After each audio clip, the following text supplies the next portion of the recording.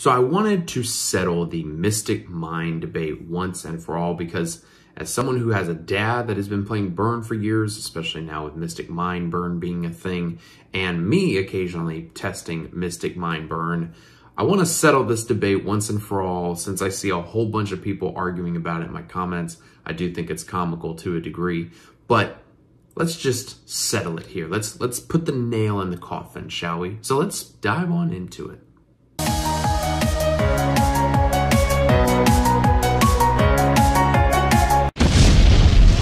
Make sure that you smash the living crap out of that subscribe button and the bell and the like button so we can hit 800 and eventually 1,000 subscribers. Be sure too that you check out the interview/deck profile that I did with David Hudson earlier today at the time of me filming this video. By the time you see it, it might be even yesterday. But it was about a 33-minute long video. We talked about his Nordic deck and his matchups and things like that. It's a really good time. I really enjoyed filming it, so be sure to go and check that out and show it some love. It is a bit of a long video, so if you need to, save it to your favorites or your watch later, or even just like the video and you can come on back and it should save your spot. So anyways, I was looking at some comments here before I head off to bed, and it's about Sky Strikers winning YCS Hartford, and a lot of the comments that I'm seeing is, you know, Mystic Mine is a necessary evil. It's not the Mystic Mine player's fault. People don't like to main deck cards to deal with it. Other people have said Mystic Mine won the YCS, which I wouldn't blame you. Someone said, cry about it. People should have run the out if that was the case. And someone else said, yes and no. Strikers wouldn't have won without Mystic Mine.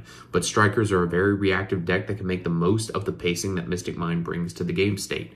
And I understand both sides of the coin to this argument, and really what it ends up coming down to is the fact that Mystic Mine is just inherently an unfair card. You know, take a deck like that I'm playing right now, for example, Branded Eldritch, which is the 60 card version from Europe, and it plays 3 Demise the Land and 3 Mystic Mine.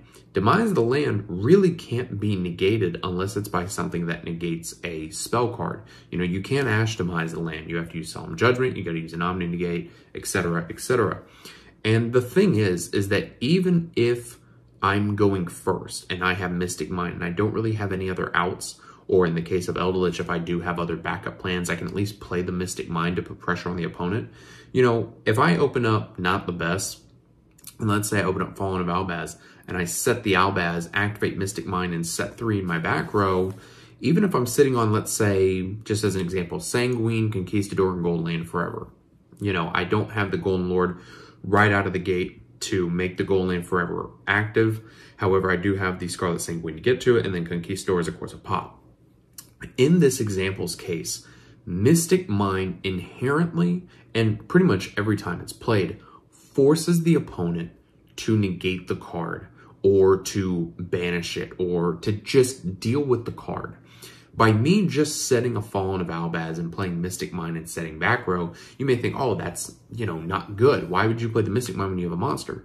But it forces the opponent to either A, get rid of my monster, or B, leave my monster on the board and end on 1 monster. Because if they run over my monster and they can't deal with the Mystic Mine, well, now the Mystic Mine is doing its job. It's been turned on for the opponent, and now unless they have back row outs in their main deck, they're just going to lose. I'm going to deck them out because I'm playing 60 cards. I don't even have to do anything. Or I can just, you know, wait until the clock gets down to 30 seconds, bring out Golden Lord and attack for damage, and then just sit on a bunch of back row. You know, that in of itself makes the card very unfair. And we saw something similar to this with Kaiser Colosseum. Now, for those of you who did not play during the time that Kaiser Colosseum was a card, Kaiser Colosseum was a big issue similar to Mystic Mine in a sense, in that it forced the opponent to play at your pace. Mystic Mine does that to a degree, but it's even worse because it is a floodgate that does not allow you to activate effects, does not allow you to attack, and can pretty much just ruin the opponent's entire day. Like even today, I was at locals and I played against Attic Nister, and I won game 1, and then we went to game 2, and my opponent just, he popped off. He's doing shenanigans. I don't know what the fuck the deck does. I just know it ends on the link 6 with 6,000 attack. I draw for turn. He's got 2 in the back row. I've got Booty Booty Butt Cheeks in my hand, but I've got Mystic Mine. I'm thinking, I'm pretty sure that this works on the Attic Nister thing, because I know that some builds started playing Mystic Mine because then they could just sit on the 6,000 beat stick. But anyway, I played Mystic Mine. He said that's fine. I said a Solemn Judgment, something else in the background, pass.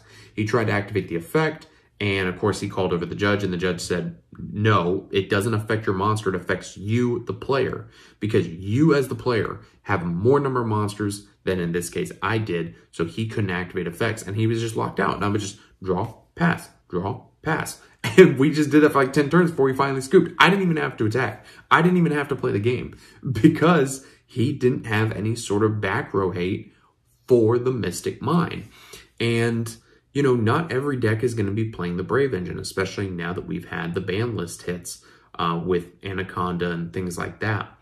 And Kaiser Coliseum, in a similar regard, you know, essentially what it did was that it forced both players to have the same number of monsters. So if I had, let's say, an Inspector border with, you know, 3 back row, and then I activate Kaiser Coliseum, you are now locked into only summoning 1 monster because we can both only ever have the same number of monsters on the field.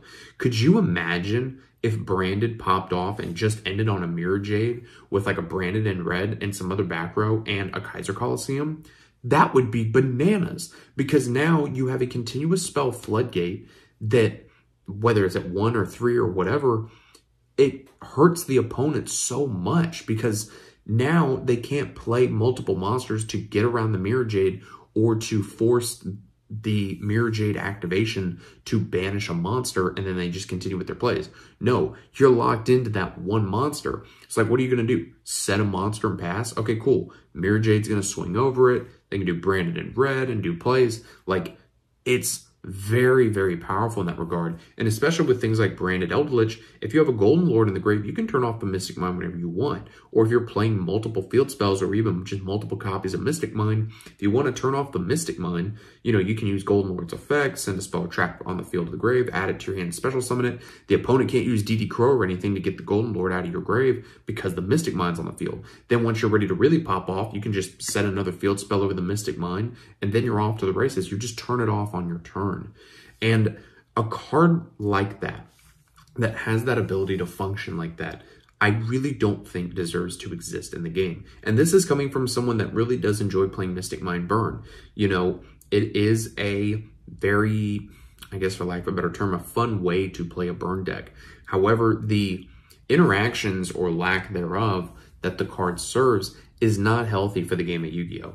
I don't think anyone can argue that drawing and passing, whether you have a main deck out or not, is healthy for Yu-Gi-Oh! Like, even for audiences, like, no one wants to watch just a drawing and passing game. And people can make the argument, well, you need to play the out. Right, but what if you just never draw that out? What if the out's the last card in your deck? Well, you need to play more outs. Okay, I played more outs, but my opponent had a negate. Now what do? Do I just get fucked in the ass because of it? Like, it's just not fair, no matter which way you slice it.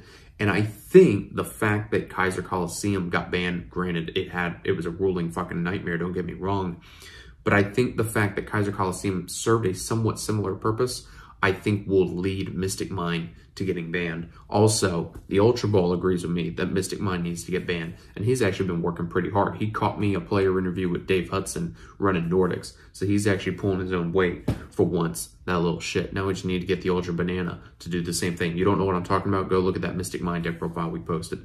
So, guys, please let me know down in the comments, you know, am I just totally off kilter here? I feel like I say that a lot in my videos, but you know, is there something I'm missing to the point? I mean, I feel, I guess, somewhat pleased whenever I'm able to just sit on a Mystic Mine and draw a pass, knowing I have 60 cards in my deck and the opponent can't do jack shit.